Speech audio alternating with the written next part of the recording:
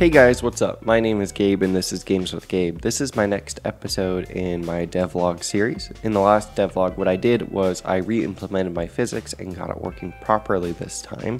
In this episode, what I want to get done is to get my code ported to C++, and then once I get it ported to C++, I want to implement something called picking, which is just basically you click a mouse on an object and then you send a raycast out.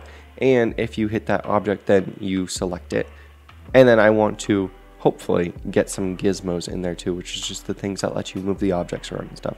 That's like a stretch goal. Not sure if I'm going to reach that one, but I should be able to get at least picking and my code ported by the end of this devlog. So I can show you what I have done so far, and then I will continue to work and let you follow along as I work.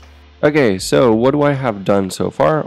Well, I've started working. I have a window up. You can resize it just like that. It doesn't actually resize the viewport yet. And then you'll notice I've also got my output for some console output and stuff. A logger basically is what I've created, and then it just stops when I do this. And this logger is pretty cool. I have enabled it with some macro magic to tell me the line and the file that the log information is coming from. So this tells me it's coming from test scene at line 55. So then if I go to my test scene.cpp and I go to line 55, you'll notice I have this log info command right here. And if I take that out, I actually have to compile before I run. So if I say build.batch and wait for this to build, and then I run this one more time, and now we've gotten rid of all those weird logging things. So I think that was a pretty cool feature that I wanted to add to my logger, just so that I had the ability to do stuff like that if I wanted to, because sometimes you forget where you're logging things from. And then because this is in C++, I also have the ability to turn off all of these if I want to compile it faster, and then turn off all these so that I only get errors and assertions. And so assertions are also working. So if I go into my window, I have an assertion test in here somewhere. So you see I have log assert false equals false. False does not equal true. So if I change this to false equals true, I will get an assertion error. So I'll build it and then run this one more time, and it just cancels it, and it tells me there was an assertion error on line 168 of window.cpp. So that's pretty cool. I do like how that turned out. The colors are a little bit dark, but that's fine with me. And I do like the way the direction this is going. This is something that you wouldn't have been able to do in Java just because you can't. Another thing I want to show you is my build process. So you'll notice I am not using Visual Studio. And the reason I'm not using Visual Studio is just because it's bulky, and I want to learn more about how to compile things myself. So I have a build.batch file, which is not too complicated. Basically, I run this Python script that I made real quick to use a Unity build. So what this does is it just loops through all of the files in my source code, finding all of my CPP files. Then it literally just places them into one header file. It creates this header file, which is basically just including all my CPP files. And then I can just build my win main, and that will end up doing a Unity build, which is much faster than the alternative. The alternative is also annoying because then you would have to add in all the new CPP files, which just is another extra step, and I didn't want that. So built this Python script, does that. And then I have my compiler flags, which is just like where to look for includes, what version of C++ I'm using, and then my linker flags, and then I just go into my build directory, which is up here, and I say build everything. So I just say compile it right down here. So I say CL with my compiler flags and then with my linker flags, and I'm compiling in debug mode right now so that if I want to, I can open up my debug, which is Visual Studio, because Visual Studio is a nice debugger. And then inside of here, I can just click start, and then I can debug manually if I want to. So get the assertion failure and everything, and then I could hit a breakpoint in here somewhere if I wanted to and get that all fixed up. And it all works just the same as it would if you were debugging a Visual Studio project. So that's pretty cool. Last thing that I got done that it's a little bit different than my Java version, I am using Ent, E-N-T-T, for my entity component system, which means that I have a proper entity component system running. So this basically works by packing all of my components tightly in memory. And it also is very cache friendly. So the way that Ent is designed is to minimize cache misses. I was going to try and do an entity component system myself, but as I was looking into his articles, which he gave on how to build one, I was like, why not just use his, because it's nice, and he also supports reflection. So I haven't looked into that yet, but I do want to look into his reflection for his library. But yeah, and so basically the way Ent works is, say you have some system, right now I'm just doing it in the test scene, and that system needs the transform, and say you had a rigid body, and you also needed a collider. What you would do is you would say, give me my transform, my rigid body, and my collider. Then you could loop through all of those. So you would say for entity in the view, and this would give you all of those entities. And it would also, if you make this into a group, it would try and make it as cache friendly as possible, which is super cool. Very easy to do too. And then you could just do all of your update in here. So if this was like a physics system, then you could just ask for all entities with these components, and then you could let your physics system do whatever with those entities. And yeah, that's pretty cool. So if I also take this out, and I can also just change this into a log. So before I was using output debug string A, but now I have logs. So if I want to, I could just log all of this stuff, and that should work fine. So you'll also notice my logs do support formats. So I did make it so that it just takes in a formatted argument, which is also nice because you typically want formatted arguments when you're doing things. All right, there we go. And then you can see that this is working perfectly fine, the component. So I have one entity with this position, size, rotation, and it just prints that out.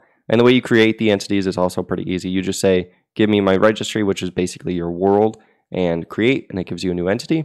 Then you can say in place to give a new component. So I said in place a transform, and then you just give it the entity and you give it the values that you would like it to accept, and you do that.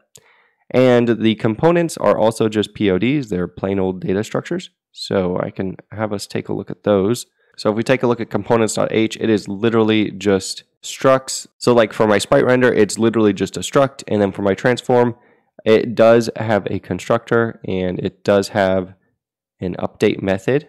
But other than that, it is literally just these components. So nothing too fancy. Like these are not going to contain any of the logic. These are mainly going to be just data and operations on that data. And then what I will have is the systems, which should do all of the logic. So like I said, proper entity component system. I'm excited to see how this all works out.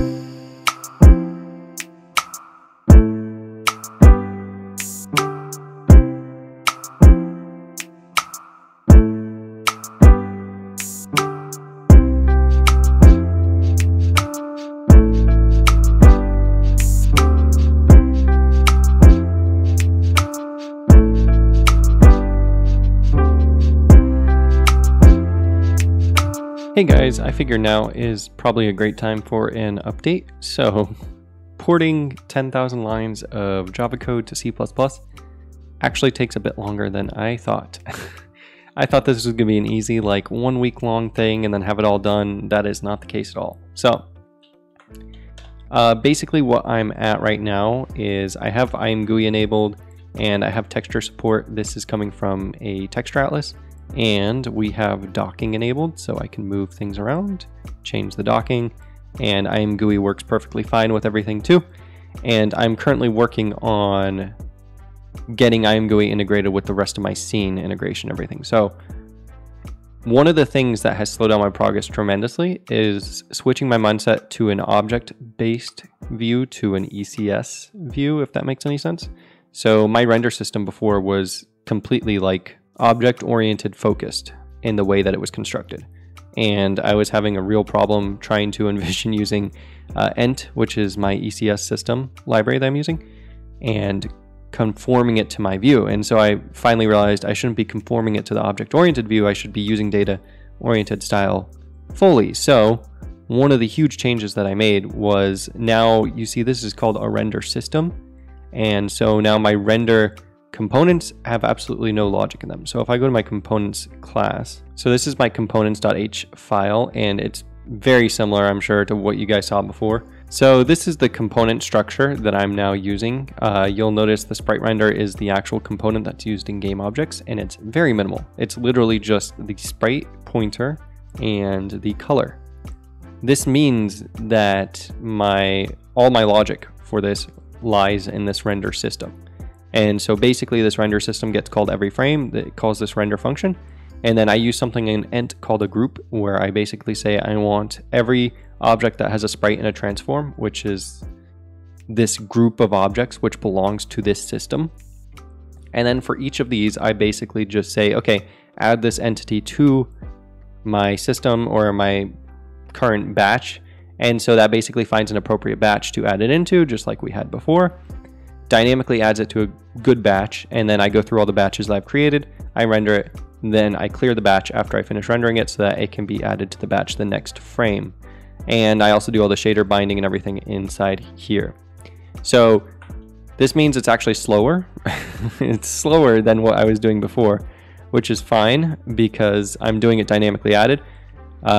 Before I was caching results and everything, which means that it was sped up quite significantly. But since this is all static geometry, I want to add in a flag in the future where you can flag something as static geometry or dynamic geometry. If it's dynamic geometry, we will add it to a batch every frame. If it's static, we add it once, and then we just continue to render that VAO without re-adding things. But yeah, so I have made a lot of progress, still working. I'm going to continue working and try and get physics, 2D physics done. And once I get that done, I will update you guys again. So hopefully it'll look significantly cooler than this the next time I update you guys. Also, I'm trying a little bit of a new style. I'm talking more about the code and what I'm doing specifically. Let me know if you guys just want to see more of like the visual stuff, or if you like hearing more about the underlying systems that I'm using and everything. Okay, I'm going to keep working and I'll update you guys in a bit.